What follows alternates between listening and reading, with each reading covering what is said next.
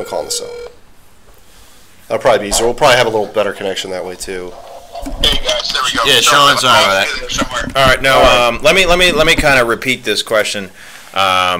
So, you know, you got started a month ago, and you kind of come in with this sort of preset idea of how it's going to work. The same way we did with this, you know, podcast. You're kind of, you know, Fritz and I have been talking about it, and then at a certain point, you're just like, you know, as of Friday, we're live, you know, and it was originally Wednesdays, and we've switched it. But with your adventure, I mean, you started off with, you know, an F-150, a box full of stuff that you thought you needed, and then from that you've kind of evolved, and we talked a little bit about this. Now you had to buy an F-250, and then you got your truck wrapped, and then, you know, you started with the concept of doing, let's say, 20 meetings a week, and it's kind of worked out to 10 meetings a week with the drop-ins, and then, you know, maybe, you know, my thought initially was like, well, why don't we have, you know, I would get somebody to do calls for you and schedule the appointments for you, to be honest with you. Describe how this month on the road, month and a half on the road has been on a learning experience for you. And what have you learned and changes you've made? We're reconnecting you now.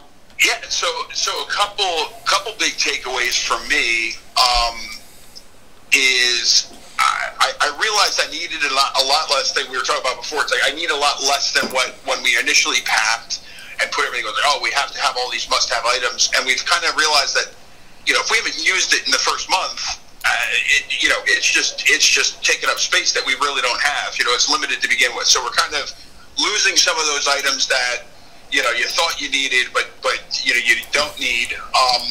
Probably one of the biggest things that I've taken away from this, though, is you just can't over-plan something. I mean, you can sit there and you can plan it to death, and at some level, you're better off just executing a solid plan, but not the perfect plan that's only maybe, say, 70% effective, than working on it for 3 months more to make it 80% effective, but you're not picking up enough for it to make a difference, right? So I think at some level, I think it was really good to just have kind of a go date and say, hey, as of January 15th, like, we're just leaving. Like, that's just how it goes. And we'll learn it on the road, or I'll order it when we need it.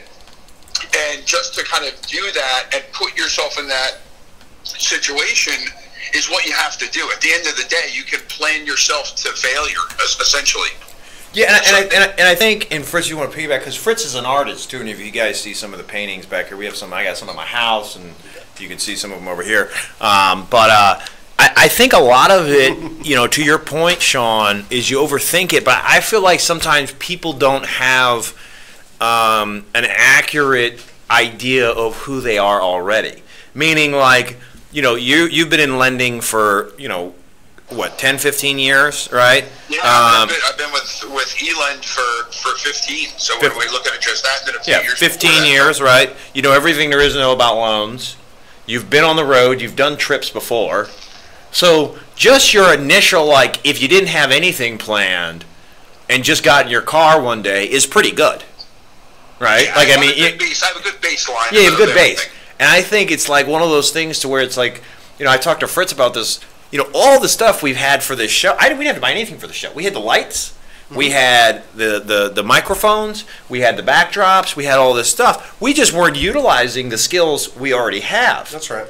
Right? And it's like, I don't know what is something where you realistically have to come up with a plan, or is it just organizing what you already have to something where it's more effective, right?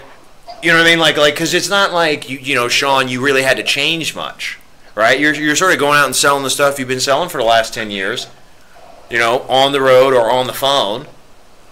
And I think it's really just a matter of immersing yourself in something.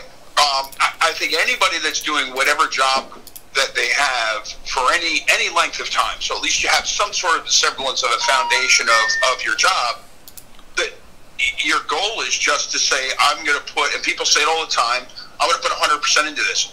Well, are you really? Right? Is this 100%? Or I can tell you when you're driving your truck that's wrapped like a big commercial, and right now I'm driving down the road and I'm towing my home, I'm fully immersed in this situation. I mean, there's no sugarcoating it, right? Everything I own currently is on 10 wheels and driving down the road at 64 miles an hour. So it's like that's just full immersion in what you're looking to do, and you learn a lot about not only yourself or your own knowledge of the product.